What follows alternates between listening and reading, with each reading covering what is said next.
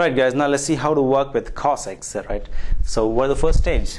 You know that y should be increased by y plus delta x, a small increment here, delta y, and x should increase to x plus delta x, where delta x is a small increment.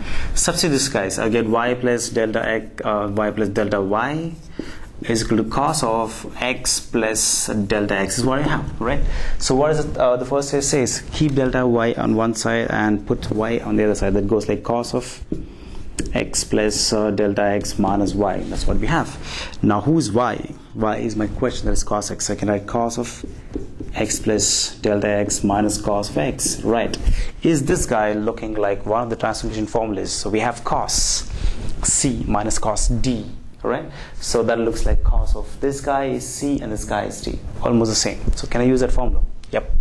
So write delta y is equal to cos of x plus delta x minus cos of x. I'll take this whole thing as d, this guy as c, and this guy as d. So what happens here? Minus 2 cos c plus d by 2, right? So that goes like x plus delta x plus x, the whole thing by 2, into I have a sine. Okay, both are signs here, right? So that last guy is sine and sine. So sine x plus delta x minus x by 2. Okay, this is what you have. Alright, cool. Come back to this.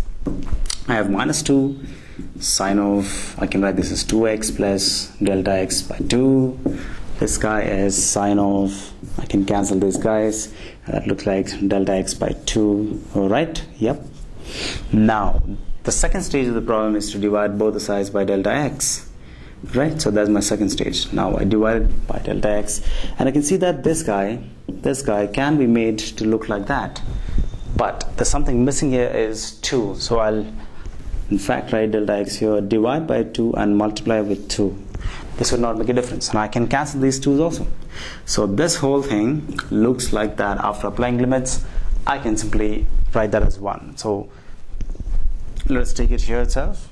See what happens. I'll erase this. I can write delta y by delta x, and I'm applying the limits as delta, limit of delta x tends to 0.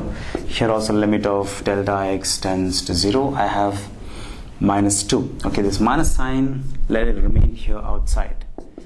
It'll remain here, minus sign, and that is I have sine of 2x plus delta x by 2 can be as 2x by 2 by so much, to limit of delta x tends to 0, and I have the other guy, that is sine, okay, let me erase this, that is sine delta x by 2, and the whole thing divided by delta x by 2. Okay, this guy is basically looking like that formula, right? So what happens here?